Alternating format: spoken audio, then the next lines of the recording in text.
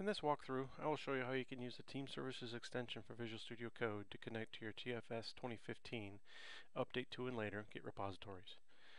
To connect to the TFS server, we're going to use NTLM authentication on Windows, Mac, and Linux. So I have the extension installed here, and I'm going to go ahead and open a Git repository for 2015 Update 2 repository, Git Java. Go ahead and select that folder. When that folder opens, the extension will run, and you'll notice that it doesn't have any credentials for that particular Team Foundation server, so it's asking me to run the team login command. So I'm going to go ahead and dismiss that message and then run team login. And it gives me a prompt that says I need to provide the username for that particular server. And this is the server that I could clone the repository from. So it's been pre-populated on Windows with my domain and username. Go ahead and hit enter there, and I'll provide my password. As soon as I do that, you can see down in the status bar that the extension is connected to the TFS server, such that I can see my team project, my pull requests, the build status, and the bugs that are assigned to me. So I can go ahead and click those just like I could before. I can see the bugs that are assigned to me, and I can click on each one of those, and the web browser will open and take me straight to that particular work item. So since we're asking for credentials, we're storing those securely on the client machine. So on Windows, we store those in the Windows Credential Store. On Mac, we store them in the keychain. And on Linux, we store them in a file, which is in a subfolder of the user's home folder. That file is secured with read-write permissions only for the user that's actually running Visual Studio Code. So as you can see, that's what happens when I can run against a TFS 2015 Update 2 server. Now when I try to open a repository that is in pre-Update 2, it will still ask me to authenticate. So I'll get that same message since I haven't gone to that server yet. So I run team login to log in there. There's my username, and I provide my password. And down in the status bar, you'll see a message that says this extension only supports TFS version 2015 Update 2 or later, so verify your TFS server version. So that's the message that I'll get if you get a Update 2 or prior to Update 2 Team Foundation server. So let me go back in and open that other repository that I had before.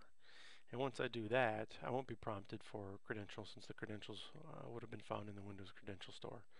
So as you can tell here in just a second, there the status bar has been updated, the extension is loaded, and all my information is back here. So that's just a quick overview of connecting to TFS 2015 Update 2 and later.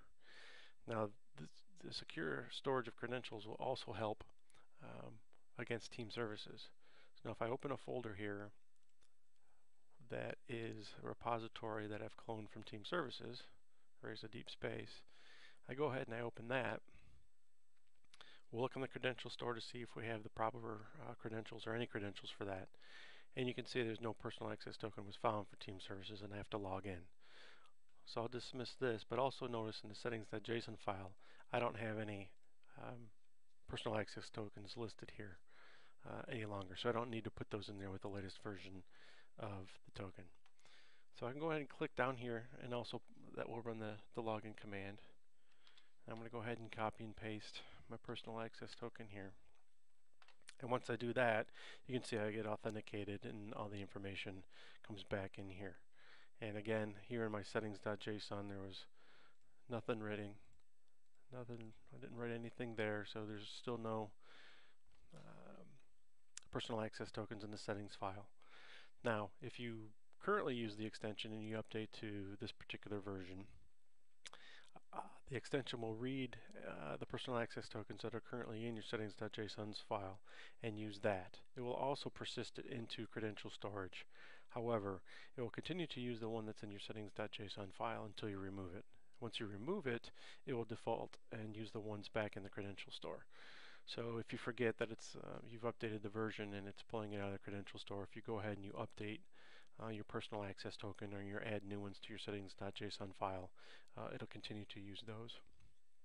At some point in the future, we'll remove that functionality, but for now we're deferring to any personal access tokens in the settings.json file. That said, if you remove them, you can be logged in as well. Last thing I want to show is the fact that you can also log out. And when you run the logout command, you'll see that when we try to connect up again, there's no personal access token for team services, and obviously you have to log in again. What this will also do is remove that particular credential from the credential store. So that's a quick walkthrough of the new support for Team Foundation Server 2015 and the Secure Credential Store. Thanks for watching.